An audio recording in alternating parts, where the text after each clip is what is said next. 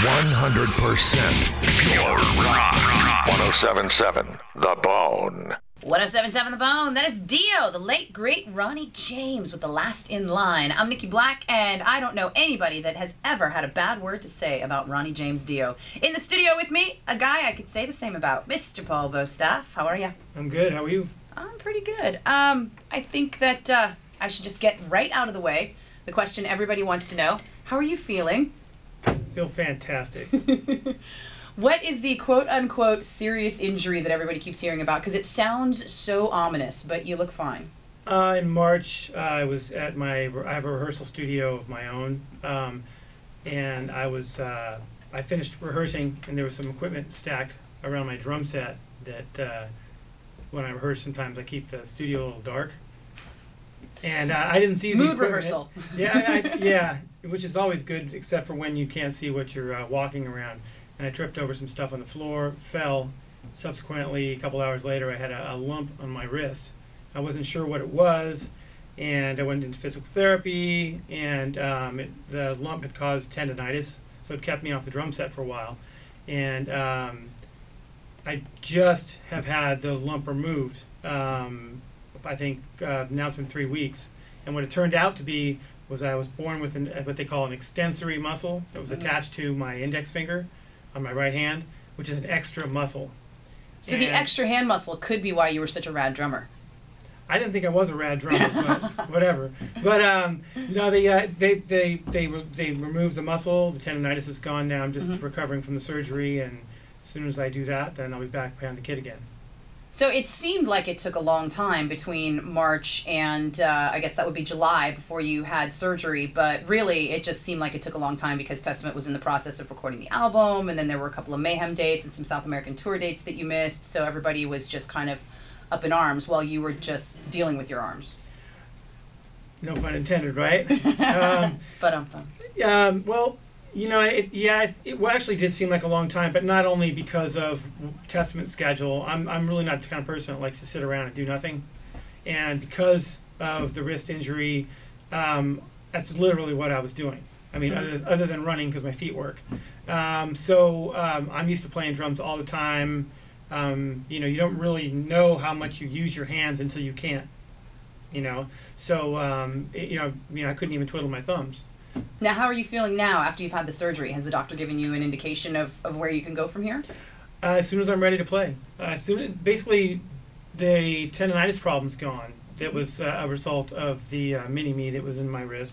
But the tendonitis that was caused from that's gone. But now they had to make an incision in my wrist, and because of that, anytime you get an incision, scar tissue develops after the surgery. So the scar tissue is around all my tendons now, and that has to be broken up through physical therapy, which is now happening. And I'm getting my range of motion back, and after I get my range of motion back, then I get my strength back, and as soon as I get the confidence to start playing behind the kit, which is all repetitive motion. Right. And when you've got scar tissue surrounding tendons, and it's really tight, and you try to push it, and you start doing any kind of repetitive motion exercise, which would be drumming, you could make whatever you were trying to fix worse or permanent. So you're going to have to take a couple extra months now in order to be able to play drums in perpetuity. Pretty much. Last time I saw my doctor, the doctor said pick up the sticks whenever you're ready. So as soon as I feel healthy enough and I'm confident that my wrist feels good, then I'll start picking up sticks again and start playing. I mean, I'm a very physical player, so there's only one way I know how to play, and if I can't do that, then that's just not playing drums to me. In the studio with me is Paul Bostaph, drummer for Testament. Can I say that? You can. It still you is. did. I did. Yep. Am I correct, or am I a liar? You are correct. Okay, excellent. Because there's been a couple of press releases, so we know that Gene Hoglan did the album. That's right. Yeah. Which is kind of ironic since Gene Hoglan did the Forbidden Reunion album, right? Yeah. And then now he's doing the Testament Reunion album. It's like, finally, an excellent drummer is stepping into your kit for a change. Instead of you stepping into another drummer's kit. And you know what? I lose track. Metal's so incestuous. It really is. I mean, Gene's a god behind the drum set. So You know, the only thing that I think about when I heard that Gene was doing the New Testament record, I was like, oh God, I got to learn that dude's parts. Because I mean, like Gene is like, you know, if there's a benchmark for metal drumming, I think, you know, Gene and Lombardo, those two guys like set it for me. And you know what's funny is I heard that Gene said the same thing about playing with Forbidden. What did he say? He said, "Oh man, I got to learn all the Bostaph stuff." I heard he didn't even warm up for the show. Gene? Yeah. Not for my stuff. He doesn't have to warm up for my stuff. Have you seen that guy play? Well, yeah, I've seen him. I mean, come on. He plays with weights. He I know. puts ankle weights on. I know. That seems bizarre to me. I mean, I don't know. I'm not a drummer. Is that bizarre in the drumming world? Do lots of drummers should do that? No. Actually, Gene, I believe Gene's the only guy who does it. And by the way, he plays with ankle weights and combat boots on. Were you around at all for Testament's new album? No, not at all. Isn't that kind of awkward as Testament's drummer? Yes, it was very strange. You know, I've been going through a lot this entire year has been very interesting. Not only did I have the wrist injury, I went through a divorce this year as well. So the divorce came first, and then the wrist injury happened, and it was like, okay, what next?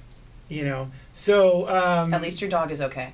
my dog is okay. That's good. My pickup truck still runs. So if those two things would have happened, I would not be playing metal. I'd start playing country music and probably be rich. Okay, but I was really kind of disconnected from creativity this year, and you know the physical injury really kind of threw me back. I didn't know what was wrong. Didn't know if I would be playing drums anymore, and the band had to forge ahead, and they had my 100% understanding and blessing to do that. You know, that was. And to their credit, I mean, they've spun what is going to be 3 drummers now in the last 4 months. You know, while you were out, because we had Gene Hoglan to come in and do a couple. No, wait, Gene didn't do any shows. He just did the record, and then John Allen did the shows, and now we've got John Tempesta stepping behind the kit for you on the Anthrax tour, right? That's right. Yep. And it's kind of awesome because everybody is friends, right? I mean, you and John go back, right? Oh yeah, actually, it was funny. Here's an interesting story about me and John.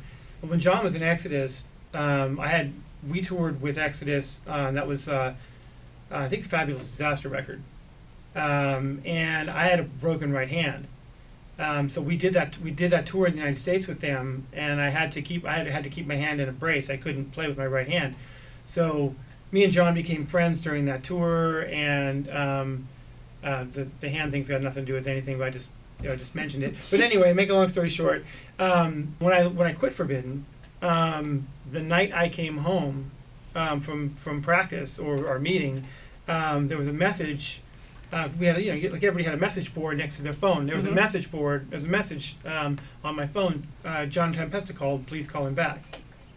Well, 2 days later, a day later, the next day, I get a phone call because Slayer's manager had called my house, not my cell phone, called my house. And apparently Tempesta was calling me to let me know that Slayer was looking for a drummer and giving me a heads up. I didn't know that. I talked to John right after I got the phone call talking to Slayer's manager. I called John. I figured, well, I should call Tempesta because this is probably somehow interconnected.